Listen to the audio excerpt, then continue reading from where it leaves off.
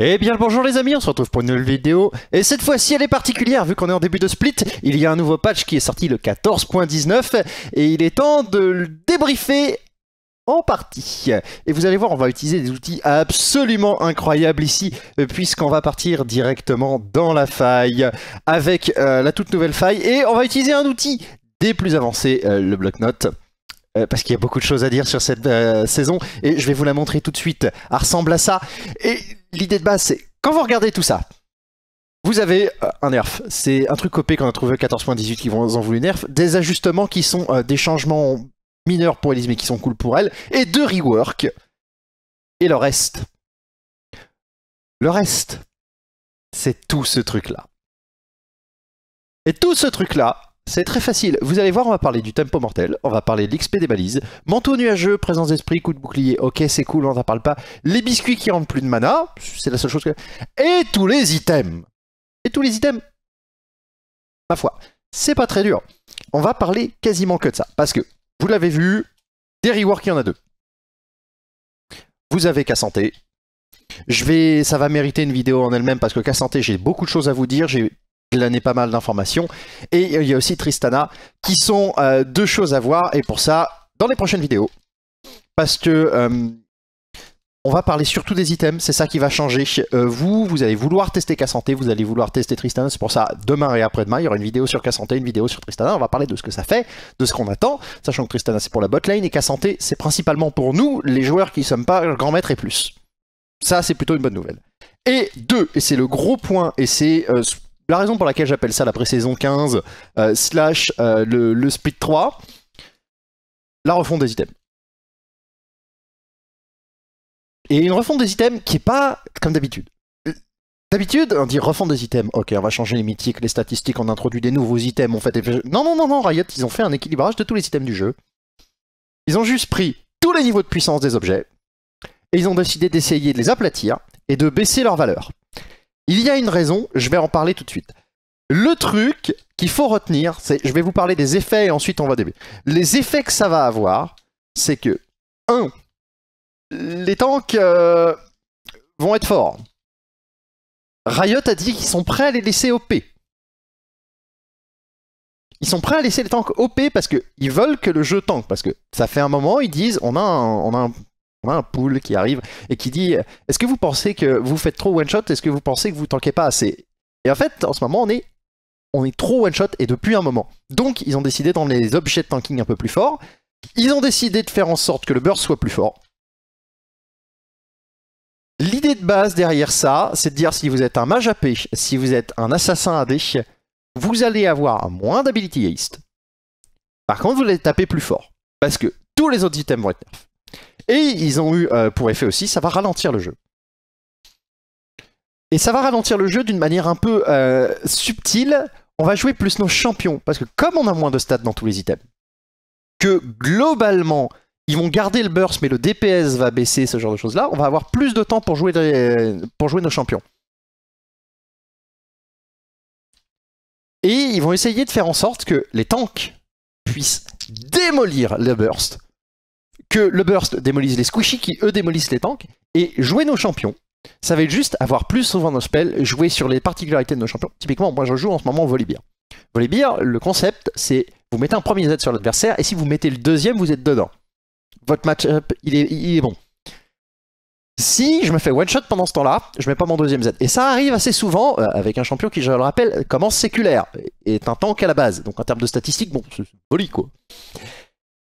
Avec ça, je vais plus jouer Volibear parce que j'ai plus l'occasion d'avoir une deuxième rotation de spell et de finir mes adversaires avec une deuxième rotation de spell. Ce qui donne paradoxalement de la valeur à l'ability haste, qui est une autre manière.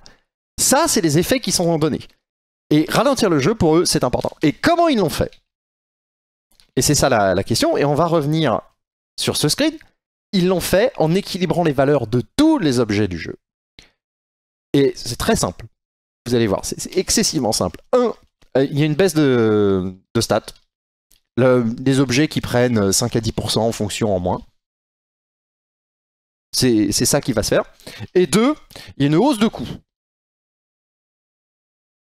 Et là aussi, c'est entre 5 et 10% à peu près, selon ce qui se passe. Bon, typiquement, hein, pour ceux qui suivent PlayStation, ce genre de choses-là, c'est votre DualSense ou votre manette ou votre PS Pro qui... Oh tiens, la doublée de prix. Oh, elle n'est pas beaucoup plus puissante. C'est un peu ce qu'on a pris ici. C'est le gros changement. Voilà, le patch, vous avez tout là. Voici ce que veut faire Riot, voici ce qu'il y a. Après, il y a un tout petit peu plus parce que ils n'ont pas fait ça uniformément. Je dis, il y a une baisse de stats de moins 5 à 10%. En fait, c'est moins 0 à 10% et c'est plus 0 à 10%. Les items les plus faibles ont eu une baisse de stats assez faible ou une hausse de coût assez faible. Les items les plus OP avaient tendance à prendre une baisse de stats plus une hausse de coût, et les items véritablement trop forts ont vraiment pris des stats élevés. Typiquement, vous allez regarder une chose, je vais aller vous mettre le patch quand même et essayer de vous montrer les gros points importants. Si on va chercher le tourment de Liandry, qui sont des items qui est assez puissant, le tourment de Liandry, quand il est ici, lui, ce qu'il prend, c'est, et vous avez la barre de recherche, il prend 20 d'AP en moins. C'est huge. Parce que c'est un item que vous rushez, le tourment de Liandry, c'est probablement l'item le plus fort du jeu à l'heure actuelle en AP en premier item, et il est très puissant. Vous avez un autre item qui est considéré pas très fort à l'heure actuelle, qui est pas pique, alors qu'il est broken. La volonté cosmique. Vous prenez volonté cosmique, vous gagnez. Il y a des builds, enfin, il y a des gens, ils prennent volonté cosmique first, et ça marche. Ça donnait beaucoup d'AP, de la vitesse de déplacement, beaucoup d'accélération de compétences. Le truc, c'est que c'était, vous touchiez une compétence, pendant 2 secondes, vous aviez de la move speed. Donc, il fallait vraiment toucher souvent pour que ça soit fort. Maintenant, il va passer de, ça vous donne de la move speed pendant 4 secondes, peu importe le type de dégâts que vous faites, peu importe quand vous le faites. Donc, sur les dots, 20 de move speed en plus. Ça va se transformer en phage AP. Cet item-là baisse effectivement ses stats comme tout le monde, mais a un passif qui est rehaussé. La plupart des items vont prendre moins 15 de puissance, moins 10 de résistance magie, le passif qui est un peu plus long, le coût total qui est là, vous allez avoir toutes les vitesses de déplacement qui sont nerfées sur le jeu. On considère que la vitesse de déplacement est trop forte sur le jeu, donc on nerf. Et vous voyez, tout baisse, tout bouge. Et ce qui est très intéressant, c'est que ce qui baisse moins, ce qui bouge moins, c'est les items de tank. Les items de tank, vous voyez le médaillon d'Iron Solari, il prend moins 5, moins 5. Ok, le vœu du chevalier, qui est un item qui est déjà pas mauvais, il garde les mêmes stats. 100 PO de plus, 5% d'augmentation. Un peu moins même, c'est 4 et des brouettes. C'est un item qui a pris un buff. Parce que, comme on a nerfé tous les autres items, il a pris un buff. Et c'est comme ça que vous devez lire le patch. Vous devez lire le patch en disant, ok, j'ai un item qui n'a pas pris de ride, qui prend 10 d'armure, qui perd le dur warfare. En gros, prenez 15 dégâts de plus, mais il y a 10 d'armure de plus en plus. Et la caresse de l'hiver affecte plus les minions, ce genre de choses là. Le cœur gelé était moins nerf que le reste. Le masque abyssal qui prend 150 PO, ok, plus cher, mais en échange il y a plus d'accélération de compétences et il perd 5 de résistance magie. Le truc c'est qu'il perd la résistance magie bonus de son passif, ce qui veut dire que c'est jusqu'à 50 de résistance magie. Ça c'est un gros nerf pour l'item. Tout est comme ça dans le jeu, il y a des items qui sont carrément EP. Le grand légivrant, il prend 400 PO. Vous me dites comment est-ce que vous obtenez quelque chose pour 400 PO? Bah en fait, le passif de la lame enchantée, donc le proc de brillance, il est 30% plus fort. Accessoirement, le ralentissement qui scale en fonction des PV max est désormais flat. C'est-à-dire que là, au lieu d'aller chercher tous les... Alors je sais pas, c'est tous les 1000 PV max, vous avez 4%. Donc à 2000 PV de plus, vous aviez 25%. Donc grosso modo, si vous avez un cœur acier plus ça, plus un troisième item, ok, c'était plus fort. Désormais, c'est bon pour tout le monde. C'est un item qui est bien meilleur sur un tas de champions. Ça va revenir sur Ilaoi, ça va probablement être intéressant pour un tas de bruiseurs. C'est intéressant. L'égide solaire, elle, est bougée. Et c'est là où Riot, c'est un peu compliqué de faire le patch. Ils ont tout bougé. Ok, tout. Mais il y a quelques items qui prennent des reworks. Et les reworks les plus importants sont la côte épineuse, qui donne très peu d'armure, qui a beaucoup moins de dégâts, mais qui donne très peu de PV, qui a beaucoup moins de dégâts, mais qui est désormais beaucoup plus stack en armure. La cape solaire, qui est un item de PVE maintenant. Eh oui, faut le savoir. La cape solaire, avant, c'était surtout si vous tapiez sur des gens. Désormais, la cape solaire, c'est un item qui, comme... alors, c'est l'Holo Radiance en anglais, donc c'est la cape solaire anti-AP, qui elle était faite pour des pushs. La cape solaire est de nouveau quelque chose qui est faite pour des pushs. Et vous avez quelques changements comme ça qui sont intéressants. Des items qui sont un peu plus sympas. Riot a voulu refaire en sorte que les mailles du gardien, vous savez l'item qui mène... Oh, je l'ai plus. Il y a tous les items du jeu qui ont bougé, donc je les ai tous. Mais on a les mailles du gardien et la Bramble Vest, donc la côte épineuse, la version petite, qui ont été très légèrement modifiées de manière à faire un peu plus de dégâts ou à arrêter un peu mieux. La plupart des items d'AD Carry vont juste prendre moins de move speed, moins d'AD. C'est ce genre de choses là que vous allez avoir. Et la raison derrière tout ça. Et on va terminer la vidéo là-dessus parce que j'ai pas besoin de vous expliquer plus. Le jeu est tellement différent que jouer, on va voir ce qui sort. On va regarder la méta, on va regarder la tier list, les prochaines vidéos. Je fais probablement une méta la semaine prochaine. Je fais la tier list la semaine prochaine comme d'habitude. Et celle-là, on va aller la chercher parce qu'il va y avoir beaucoup de changements. Mais la raison principale de Riot, c'est vous regardez la saison 3, les Worlds, vous regardez le nombre de CS par minute des AD Carry, donc les meilleurs joueurs du monde à l'époque. Vous regardez, et j'ai envie de dire, j'ai fait un coaching comme ça, le CS par minute d'un bronze ou d'un gold, c'est les mêmes. Entre-temps, on a appris à farmer. Donc, on a beaucoup plus de ressources. Donc, le jeu va plus vite parce qu'on a beaucoup plus de dégâts. Parce qu'on a beaucoup plus de stats. Et que, paradoxalement, c'est pas les tanks qui prennent le plus de ressources, c'est plutôt les carries. Et donc, comme on a appris à farmer, Riot nerf le jeu pour revenir à l'ancienne. Parce qu'on va pas se le dire, mais si on jouait nos champions à l'époque, on jouait surtout avec nos spells, les items c'était un peu secondaire, mais on avait vraiment l'impression de jouer Caitlyn quand on jouait Caitlyn. Là aujourd'hui, Caitlyn, on attend l'âme d'infini, on joue Caitlyn létalité, on joue la létalité, on joue pas Caitlyn. Et ça c'est ce qui était un peu problématique et c'est ce qu'ils ont voulu faire. Et grosso modo, si vous voulez comprendre la saison, c'est comme ça que ça se passe. On va aller un tout petit peu plus loin. On va essayer de voir ça et c'est le problème des saisons. Parce que là, je peux résumer la saison comme ça. Le problème des saisons, c'est véritablement qu'on a, on a le split 1, le split 2, le split 3.